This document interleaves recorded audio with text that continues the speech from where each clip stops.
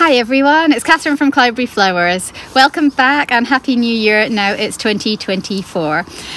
It has been a really cold night overnight. It's been -7 degrees Celsius, so it's a hard frost in the garden and I'm not going to be out here managing to do much weeding today. Got a little bit done last week for the first time when the ground was slightly less solid, so that was exciting to just get back out in the fresh air and get in the garden and get it started for this year's growing. I've got my seedlings that I've got from autumn sowing tucked up inside at the moment because it's so cold. Mistake from last year was keeping them in the greenhouse and it just got so cold in there last year that they didn't survive. So I've actually got some tucked up in the house now to see if we can keep them going till the springtime, and when it's a little bit warmer they can go back out in the greenhouse again. So I thought for first video of this year we would have a look back at the last one, because it's always really good to go back through any diaries you've got, any journals you've been keeping, any photographs, and just work out when you sowed things, when they flowered, what flowered well, what didn't work out so well, and then you can make a new plan for the coming year. And so that's what I've been doing over the last couple of weeks and will continue to do so. Haven't started any seed sowing yet. I'm holding off there, trying really hard not to get too carried away and just wait for those crucial 10 hours of daylight to get my seeds sowing in February time. So let's go just now, have a look back at last year. So January is probably the quietest month of the year for me. I was still selling some things on the stall last year, so I had some hyacinth pot and I had some narcissi paper whites as well in baskets that I was selling. But it was largely a time to look back, start planning my sowing schedule, make sure that I had my seeds ordered if I needed any top-ups, and get some fresh compost in so that when February came, I was able to get going without any delays on the seed sowing then. Did get a bit of snow in January and lots of frosty ground and things, so when you're not working outside it's quite a nice chance to go and have a look at some of those books that you've got on the garden and things, and time to read and take time with that. February, still the ground is quite unworkable, the soil is frozen solid still a lot last year. Really nice to see the snowdrops coming out in the garden, though that's always just the first signs of spring coming. And with that crucial 10 hours of daylight, that was time to start seed sowing, and I was really good last year that I didn't sow before then. So an easy way to remember when you're going to be getting your 10 hours of daylight is to think of Valentine's Day, because it's always around about mid-February, so that's always in the back of my mind about when it's a good time to start. And I sowed all sorts of seeds then, more hardy annuals at that time, some perennial seeds as well, some sweet peas were getting going.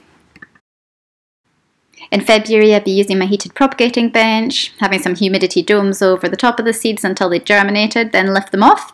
Then once they're getting established, prick them out like this and pop them in the greenhouse. February I do watch the weather forecast like a hawk. I need to be making sure that if it is going to be a night where it dips below freezing, I just lay some horticultural fleece over the top of the seedlings to keep them nice and healthy overnight, and then lift it in the daytime.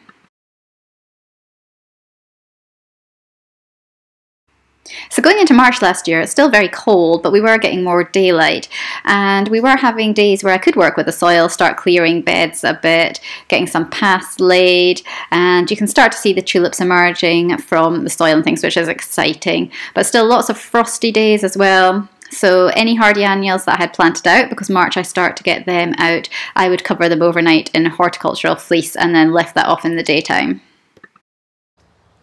So you can just see down that bed on the left there, you can see all those tulips coming through. So that's the sign of all that hard work in the autumn. Great to see them. And then you start to get all the hellebores coming through as well. And these just are fantastic flowers. One of my favourite spring flowers. Great for floristry work and for using in weddings. But at this initial stage, when they come through in March, they are too immature for cutting. So I see this as the time for me to enjoy them when they're in the garden, and you have to wait until those seed pods start to mature and start to form before the flowers can be cut. Otherwise they're just going to wilt. It doesn't matter how much you condition them, if you cut them early they are not going to be upright for you. So you just need to wait until later in April, beginning of May, when they will be nice and mature for cutting. So as well as the hellebores, it was exciting to see some hyacinths coming into flower in March last year. And this was really helpful because Mother's Day was really early last year and I didn't have a huge amount flowering. But I was able to have some nice pots on the stall full of hyacinths and early narcissi that I had grown. But it really wasn't warming up in March. Towards the end of March, we were still getting some really heavy frost, and you can see here on the tulips that they are getting quite a lot of frost on them. Luckily in March, none of these tulips here had any buds on them at this stage. It's just the leafy growth, and they can cope with some frost like this. I didn't need to cover them.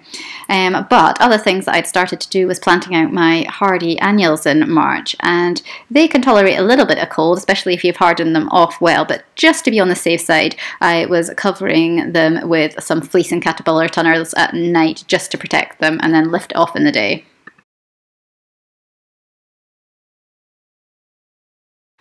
So by April last year, I was definitely ready for some sunshine, and I think a lot of people were. It felt like March had been another cool month, and we had lots of frosts and things. And then going into April, there just did start to be some sunny days. Not many, but a few. And with a little bit of warmth too, that was enough to bring the narcissi on. And I'd spent a lot of time planting out narcissi back into the grass. I've been taking it out of the flower patches because I didn't feel like that was working so well, so I wanted to make a bit of a change. And that actually was really successful last year. The narcissi were lovely at the bottom of the garden. And I was also able to start making some more jars for the stall and things as well. We started to get a few more different flowers out, so we were able to have some fritillaria, some muscari, more hyacinths, some lovely foliage to work with. The odd anemone was coming out as well. So I love that time of year when you get to start with a right mix of flowers that you can work with again. Mid-April we started to get the first tulips. It's always really exciting to see the tulips coming up after months of hard work where you've been planting them and looking after them over the winter time, and start to use them in arrangements and in some wraps for the stall as well. And the tulips really were, at the start of the season, they were absolutely fantastic. I'd grown lots of different ones. We'd had some doubles, some fringed, all sorts of different varieties, some brighter ones, some paler ones. And here you can see lots of tulips that are wrapped in newspaper and cut, ready to go off to the florist. And I wrap them in the newspaper just to keep the stems nice and upright. Tulips like to bend towards the light, so if you wrap them in newspaper, then that just helps to keep the stems nice and straight and sturdy for using in arrangements. So I always find April a really exciting month because it is really lovely to be able to work with tulips again, and narcissi and muscari and fritillaria. So many different flowers coming out in the garden. They're scented, and there's just so many different combinations you can make when making up flower arrangements. It just gets you all excited about the growing season again. But towards the end of April, the frosts hadn't gone away. We still were getting some really low overnight temperatures. So I was having to cover the tulips at that stage in fleece overnight because the buds were out and I didn't want them to spoil and not be able to be used. And April's such a busy month in the greenhouse as well. Lots and lots of seed sowing going on, so you're still succession sowing hardy annuals. You are starting off more tender things as well, sowing cosmos seeds, things like that. And you're also starting to harden off lots of your hardy annuals, so you're constantly having things going in and out the greenhouse, and you're planting out as well. So I think April last year was one of my busiest months because you are cutting tulips constantly. They come out throughout the day, so you can be harvesting 3, 4, 5 times a day. You are prepping them, conditioning them for florists, getting them ready. You are using them in arrangements, so doing lots of arranging. And at the same time, you're sowing lots of seeds, you're hardening lots of things off, you're planting things out in the garden, you're fleecing things at night if the temperatures dip down. So lots and lots of flower growing and gardening getting done that month.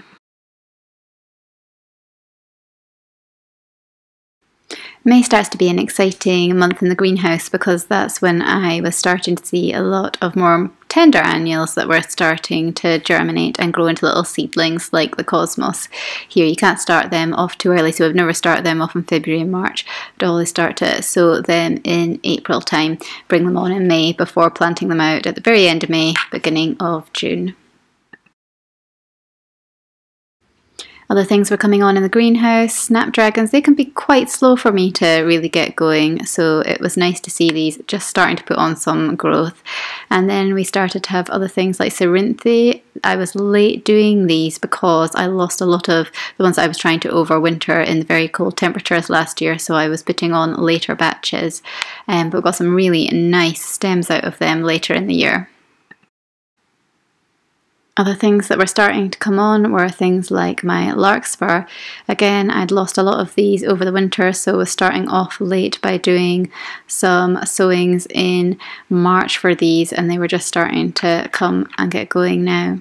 Didn't have great larkspur flowers last year, maybe because these ones were so late at getting started, so hopefully get some better larkspur this year. I was starting to do some late sowings of hardy annuals, so these were all ones that were done in March, and they're really starting to put on good growth in May in the greenhouse, so they were getting hardened off and starting to be put outside in the daytime and brought inside, ready for planting out. Cornflowers are a good one to succession sow because after a few weeks of having the flowers, you start to find that they tail off, and the flowers do come, but you're not getting such usable stems for arrangements or floristry work then, so it's good just to have fresh batches coming through by succession sowing every few weeks up until about May, early June time. I really love scabious and had lots of lovely plants coming through here, but actually in the end I wish I had planted more because I had some lovely flowers last year, but I could have done with more, so increased volume on scabious sowing I think this year will be needed. My best Ami flowers come from autumn sowings that I can get through the winter. They make magnificent tall plants with loads of big flower heads on them, but I lost them all in the freeze in December last year, so these were later sowings that I was trying to bring on. And I did have some nice Ami last year, but they were not nearly as good in size and number of flowering stems as the ones that are autumn sown the year before. This is a succession sowing batch of grasses that I did, so I'd be sowing them every few weeks last year, and so these were sown in April time and they have got good growth on them by May, be ready to plant out soon, and they really added so much to my arrangements last year. They were really successful where the grass is. End of April, beginning of May is a good time for me to get my sunflowers going and keep doing succession batches of them every few weeks so that I get some lovely flowers later in the summer. Dahlias as well, this is the time that they would be all growing away. They get potted up in late March, April time, kept away from the frost, fleece over them if need be in the greenhouse, and then start to get hardened off in late May for planting out early June. So just so much going on in May in the greenhouse. You can see here that there were just so many trays of seeds that were growing away into nice little seedlings there, needing pricked out and potted on, and lots of batches so that you've continuously got new flowers coming throughout the season. So May was a very busy time in the greenhouse, but it was also hugely busy outside in the garden. The narcissi were really coming into their own. The beginning of May, they were absolutely fantastic. Lots of scented narcissi to go all with these wonderful tulips that were just popping every day. So really, you were starting to get the first tulips mid-April, and they were going right the way through to mid-May, late May. And also I think because we have cooler weather here in the springtime, it doesn't really get going until late May. That really does just keep the tulips going that little bit longer. I think if we were to get a heat wave in late April, early May, then that would get rid of the tulips much more quickly. But they were able to keep going for quite a few weeks. Unfortunately, towards the end of May, started to get some tulip fire in some of the tulips that were coming through then. The first lots were absolutely fine, but then just towards the end of the season, I noticed that a bed had tulip fire and we did lose some there. But despite a bit of tulip fire towards the end of the season in one of my beds and losing quite a few, I had so many absolutely wonderful tulips last year. They were absolutely fantastic, and I really enjoyed cutting them for florists to use locally, and also having a few that I was able to wrap for the stall and my customers that like to pop by there as well. And it's really nice to use so many different varieties of tulips and arrangements. You're spoilt for choice, and you can see here that we've got lots of lovely ones. There's some nice pink ones in there, white fringed ones, mixed in with scented narcissi, and we've got honesty. raspberry leaves for foliage. There's just so many beautiful things that you can put into arrangements. You can add in some fritillaria as well, some snowberry foliage, some hellebores, some hyacinths if you've still got them going in May. You really start to get an abundance of different material to work with, and I find that really exciting. And as you get through May and you get towards the end of it, you may be lucky to still have some tulips going, but things start to transition in the Cloudberry Flowers garden for me then. And last year, that's when you started to see things like the white broom coming through, which is something that's really nice. I planted that a couple of years ago and it's starting to really grow now.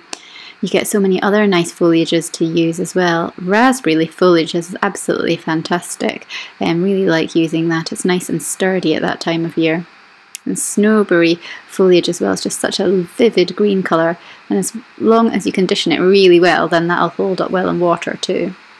Ravenswing, you can just start to see the flowers coming out now on that lovely ferny foliage. That's one of my must-have flowers that I like to use in arrangements. And this Spirea bridal wreath, lovely foliage, and when it comes out in flowers it's absolutely gorgeous. Use so much of that in wedding bouquets over the years. So that end of May time is a transition. You can see here that on the edges of the flower patches we've got the narcissi, we're starting to die back there, but we're starting to get growth and even a few cornflowers on those first plants there. So lots of things were planted out already by this time. You can see buplerium there and some grasses and things. And in early May the weather was still very cool, there wasn't much sunshine, and things can kind of come to a bit of a standstill if you planted things out in late March, April.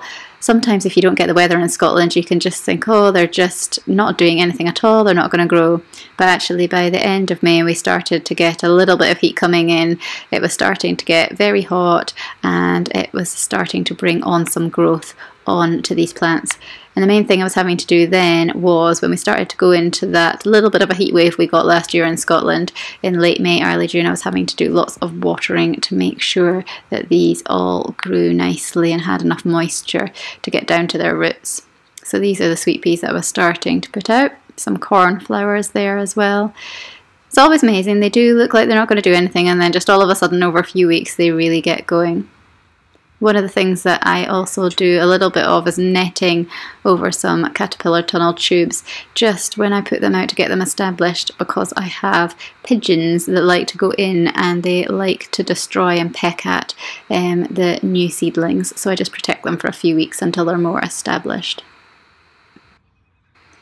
The things that really get growing well first are the things that have been overwintered. So these are the orlaya that I got through the winter last year, and they really start to put on growth fairly quickly by the end of May. You know it's not going to be that long until you start to see some flowers there, and the orlaya was really very successful here last year. Also got the corncockle starting to put on growth as well. They had been a little bit slower to get away but started to come back again there at late May time.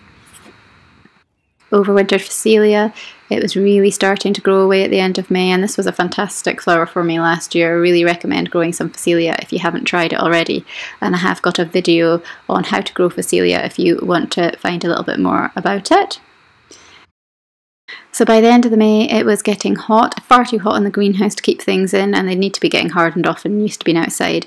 So these are some pinched out cosmos that I had outside in the daytime in a nice shady bit outside of the direct sunlight that we were starting to get. And I also had the dahlias outside hardening off as well. These certainly needed to get into the ground that first week in June because we started to get a heat wave and I didn't think that we were going to get any frosts after that. The dahlias really were magnificent last year and they were so successful. I found that I was cutting them all the time for florists and actually found that I didn't really take very many pictures of them or any video footage because I was just so busy cutting them that I forgot to do that, so I'll have to make sure this year that I get some better footage of the dahlias. One of my favourite places to wander in May is the top flower patch because this is what I've transitioned over to perennials over the last few years, and May is when it just starts to come back to life again. It can look like there's not much happening there till you get to May, and then it just is a riot of colour. It's just so beautiful. So I can enjoy it as a perennial garden, but I also do use it a lot for cutting from as well. There's so many lovely things that you can cut from perennials, so they're definitely worth establishing, as well as your hardy annual sowing from seed every year. I think what I love about May as well in the perennial flower garden is the colours. I just love the pinks and the blues and the whites together. They just look so pretty. And just towards that end of May you start to get the first alliums coming through. Aquilegia as well, very pretty. And one of my favourites is Ranunculus pleno. So it just comes out for a few weeks, end of May, and it's beautiful in arrangements. And lovely sweet smelling Hesperus as well. So many lovely flowers to cut for florists out of that perennial garden. So here you can just see how successful it is to grow some lovely perennials for using. And although I was cutting a lot for florists in May, I was also cutting for local customers as well and making up some nice wraps with some alliums and perennials in there too that I could pop on the stall. And lots of orders for nice flower jars with mixes of alliums and ranunculus. You can see there the ranunculus starting to come through.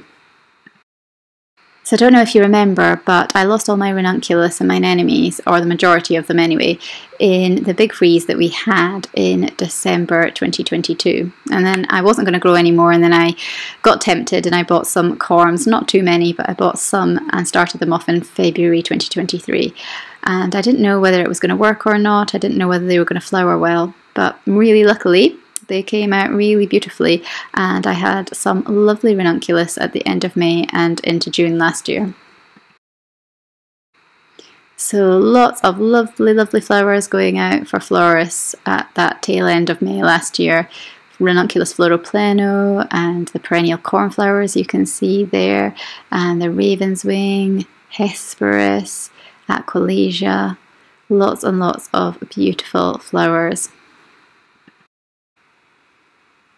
And then these were the last jars for May last year, just showing you those nice perennial flowers and nice foliage in them as well.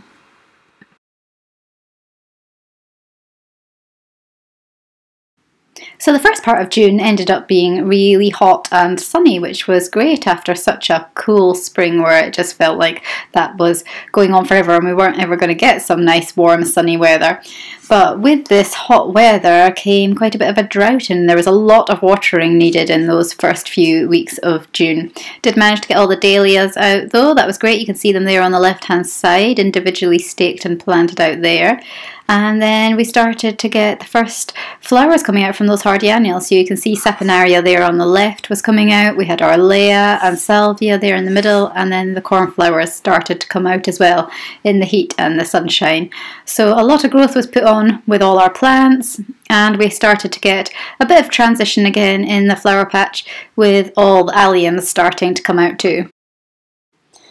So I grow a lot of Purple Sensation and Purple Rain alliums, and I do this because they're just a nice size. They're not too large and they work really well in bouquets and in the larger jar arrangements as well.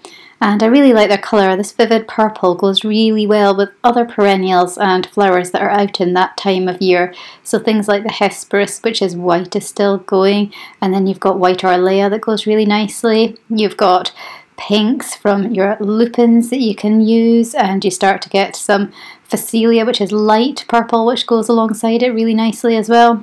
Blue from those perennial cornflowers, and some irises as well. So lots of nice colours that go really well together. So the start of June really was great for being able to cut for a florist, because there was just an abundance of different flowers coming out in that nice warm weather that I could provide for them. And there were plenty orders that were coming in for jar arrangements as well, and I had lots of fun making these up with so many different combinations of flowers. And here's some of my favourite combination of colours, purples and whites and blues together. And then we were still getting ranunculus, and irises were coming out as well. Here in Scotland, I think we're really lucky that the ranunculus will keep going well into June for me, because we don't get the heat that other countries might, or even the south of England get. It's always just cool enough that the ranunculus are quite happy to keep flowering. If they are in intense heat, then they do tend to stop flowering. And even though we were having a bit of a heat wave in June at the beginning, it was still not the temperatures that people were seeing down in the south of England. So we've got lots of lupins coming out in the garden at this time of year as well, and some lovely gladioli too. And the first of the phacelia, which was flowering in the garden, which was really nice to see. Phacelia really was very successful last year. I got some really good long thick stems of phacelia and they were really good as a succession sowing as well.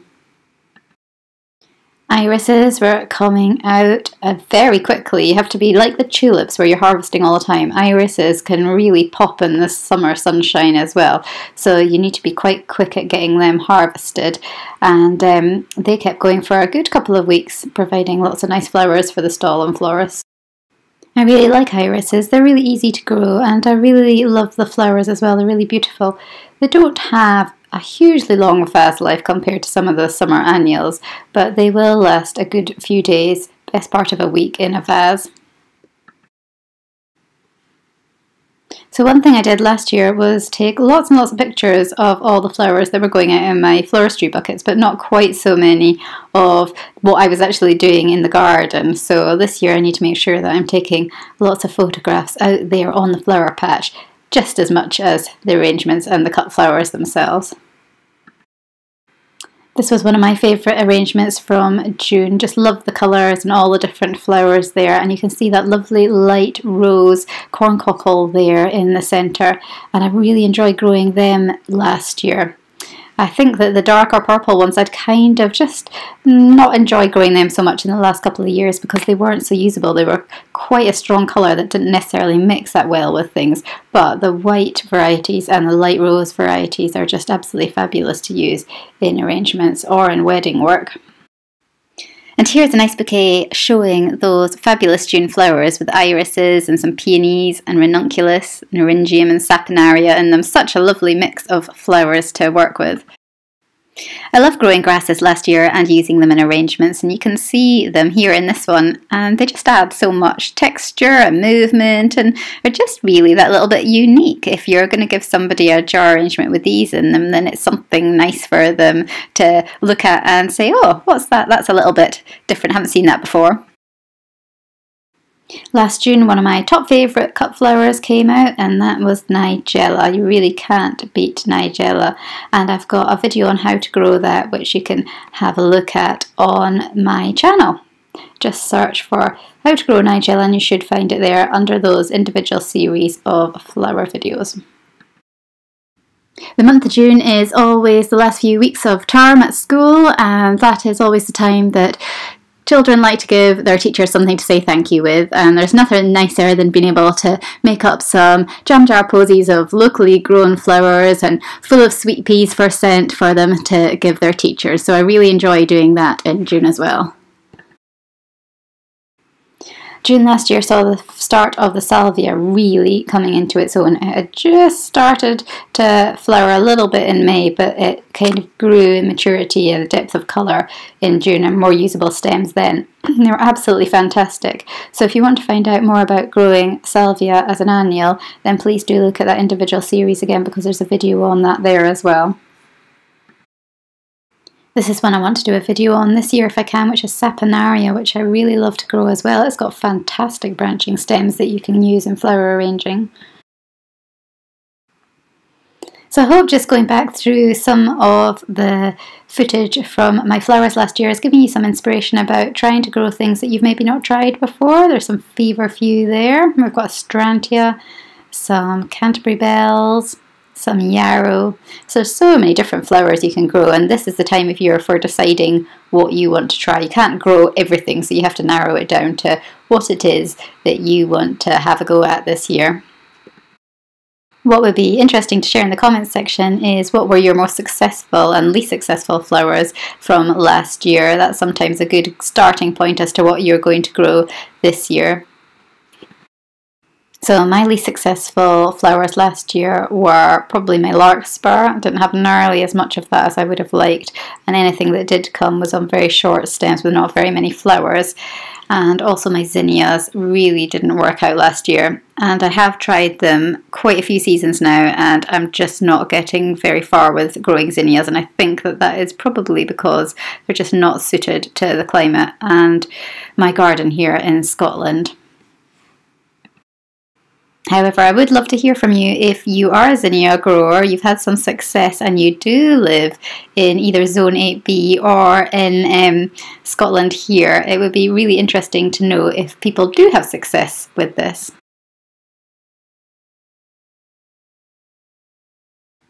So going away in the summer holidays is always a bit of a thought because you don't know what you're going to come back to after you've left the flower patches for a couple of weeks. But we did go away in the beginning of July, and then when we came back mid-July time, I was pleasantly surprised to see that the flowers were actually doing okay. And I think the reason for that was because the weather had not been good while we had been away. It had been wet and cool, and that heat wave in June had disappeared, and some really quite cool weather was setting in for the rest of the summer with a lot of rain.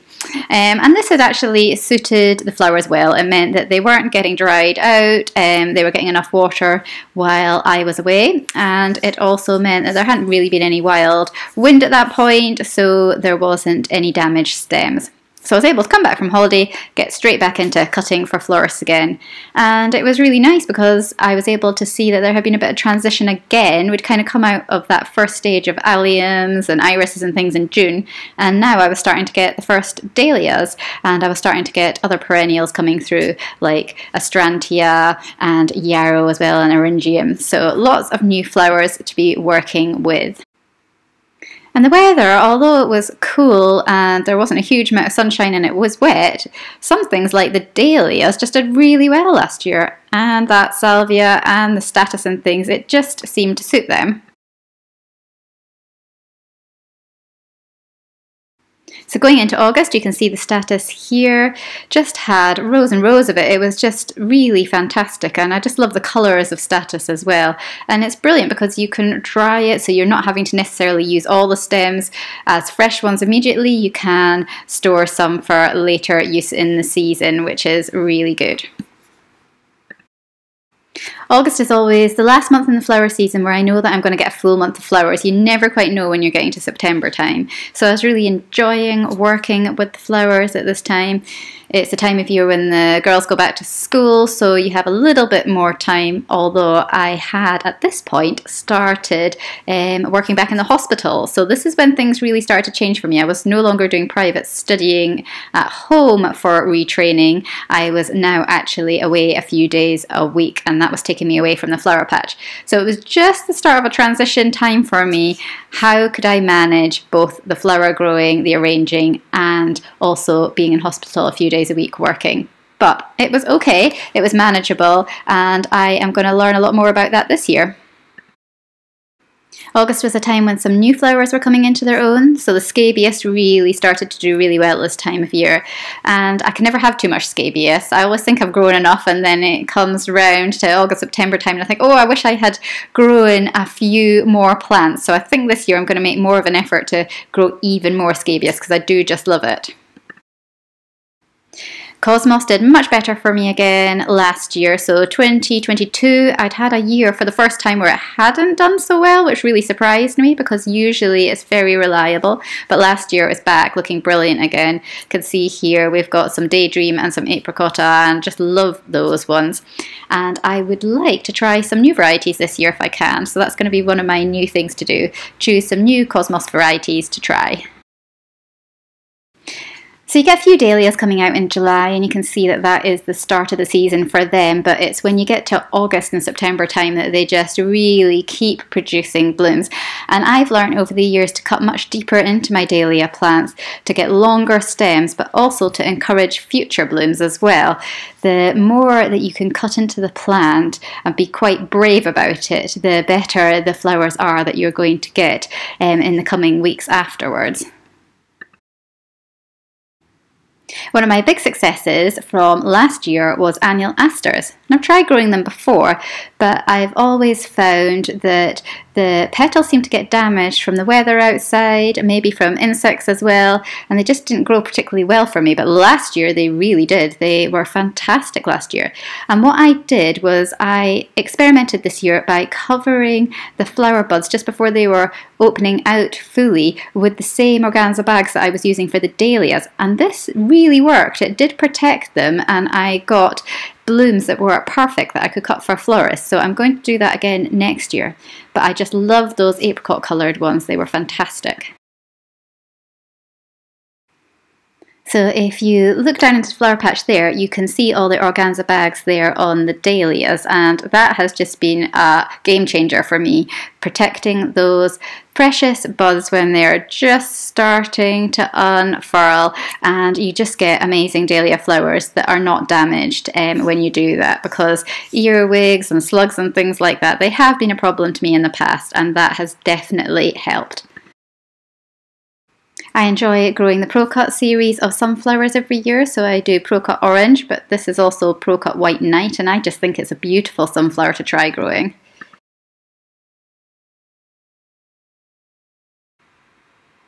So running a small business, I've had to decide over the years how I'm going to sell my flowers. And it all started off 10 years ago with me growing my flowers and arranging them in jam jar posies for my garden gate stall.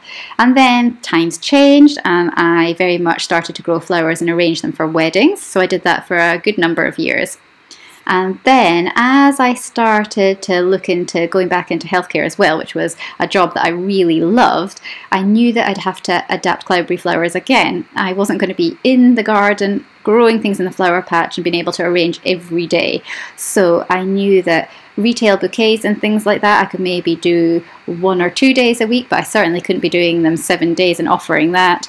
And I knew that I also couldn't be offering the wedding flower service that I was doing before as well. So last year I started to adapt and I grew a lot more flowers for florists, and this was very successful and I really enjoyed it. So a lot of my flowers were going to florists, but at the same time I didn't want to give up the arranging side of things completely because I really enjoyed that part of my business. It was something that I taught myself. It's definitely not by the book how I arrange flowers. It's something that I just put combinations together that I feel work, but it's something I really do enjoy, and the garden gate stalls where it all began, so I'd really like to keep it going. But I have definitely noticed a decline in sales in the last couple of years since COVID, and with the cost of living and people don't have as much disposable income as they did. So sales have definitely dropped. So last year I did have a bit of a think about whether I keep it going or not, and I decided that I would keep it open, and I'm glad I did because I still do get some regular customers that are coming past for their flowers. There were still some new ones coming by, which was good, as it's not an area of town that you go to unless you know it's there. It's a very quiet area, so there's no passing trade. So going forwards this year, the garden gate stall is definitely going to stay because I do love making my jars up, and I just really like that idea of having an honesty stall and being able to pick up fresh flowers and something that's locally grown, and it's just something a little bit different. I like it when I go on holiday or I'm out and about in the car and you see little roadside stands and they may be selling fresh eggs or vegetables or local honey or cakes and things. I always think that they're lovely, and it's nice to support them as well. So that's what we're going to do. We're going to keep the garden gate stall open. We're going to keep providing flowers for florists locally, and I'm also going to have to work out when I can offer flowers to order. So if people order, I'm going to have a couple of days in the week when I can deliver them, but the other days when I'm working in hospital, I'll have to be closed on those days. So lots to work out going forwards.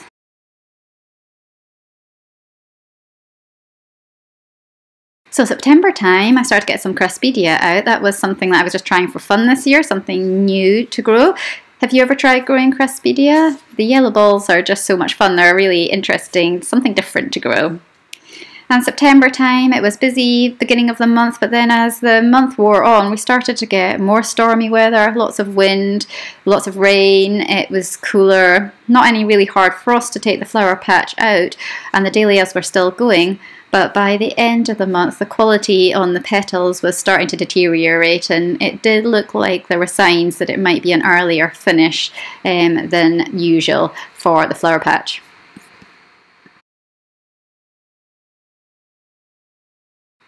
So this was October. This was the very last few flowers that I was able to get out of the flower patch this year, and then we had to call it a day. So actually that was the first time I think that it has been the wind and the rain damage that has stopped the season rather than a hard frost, which is usually what happens. Usually we have one hard frost and it takes the dahlias out overnight, and that's a signal for the end of the season. But this year it was more the rain and the wind. So early October, that was the end of the season for this year, but it did give me the opportunity to tidy up earlier. We waited for the frost to lift the dahlias, but you could get the beds cleared. And so that was it. We didn't get into November with our flowers this year, but it has been lovely today to look back at all the footage and the pictures from last year's flowers and get some inspiration for what we're going to do this year. And it just makes you excited for the growing season ahead. So thanks very much for watching today. I hope you enjoyed going back through last year, looking at it with me, and it's definitely made me think about doing things slightly differently, especially now that I'm combining flower growing with another job as well. And so this year is going to be really interesting for me to find a balance and find out whether it's been worth not growing any tulips this year. Did that make much of a difference to the business side of things for me, or did I miss them so much that they're definitely coming back next year? And also just looking at different things to grow again. Are the same things going to be really good this year? The dahlias, the salvias, the status, they were my winners last year, but will it be different this year? What's our weather going to be like this year? It's going to be really interesting to see what happens going forward. So I hope you look forward to watching some videos along with me in the coming months as I get growing again. It's likely going to be February that I start getting off the ground with the seed sowing, but I'm hoping to get a few videos out there showing you how to grow those individual flowers again. So we started that series last year and we'll return to it this year as we get going, and I'll show you a few other flowers that I haven't done yet. If you've got any ideas about what you would like me to do videos on this year, then please do just mention them in the comments section, because it's always really good to know what you want to know most about, and it gives me some great ideas going forward. So please just jot any comments you've got in the section below at the end of the video, and I'll get back to you and I'll take your ideas on board as well. So I'm super excited about growing in 2024, and I hope you are too. For me personally, it's exciting because it's my 10th year growing flowers, and that feels like a really great milestone to have got to, where local customers are still wanting locally grown flowers and local florists are wanting to use them, which is really good news. And also it's exciting for me because I think this year is going to be a new challenge. I've changed my life slightly. I am now working back in the hospital again a few days a week, and I'm going to be combining that with flower growing. And how do I get the balance of that right? What am I going to do? What am I going to concentrate on most? And how am I going to just manage growing the flowers in a shorter time scale? Can I be more efficient at growing my flowers so that the balance does work? So I'm super excited about the challenge coming up, and I'm looking forward to sharing lots with you as we go through 2024 growing season. See you soon.